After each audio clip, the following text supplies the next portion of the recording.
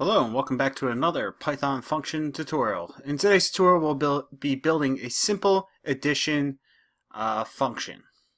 Just so you know how I have my file set up and how I'm going to call this function, I have a functions file that's in my desktop, then I have a math directory inside my functions folder, and then I will be importing my function via from addition function import all. Alright, just so you can follow along and run the program or run the function.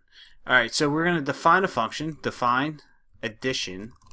Alright, in here it's going to take two parameters, and we'll use x and y to represent those parameters. Inside the body of the function we'll have a variable, and that's going to represent the sum of x plus y.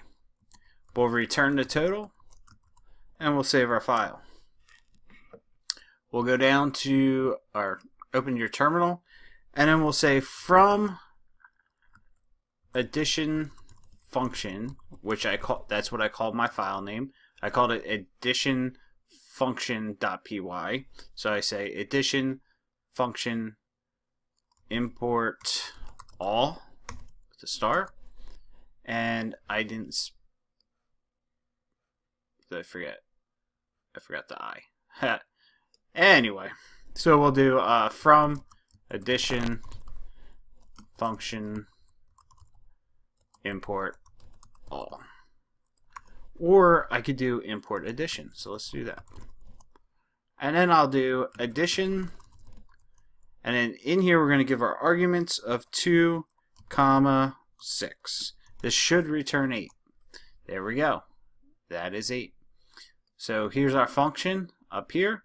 Define addition, x comma y, total x plus y, return total. Alright.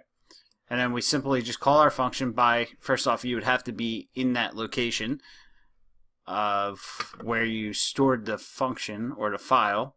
And then I just call my addition underscore function file, import addition, and I'm able to call that. If you have any questions, let me know. Otherwise, check back for more functions every day.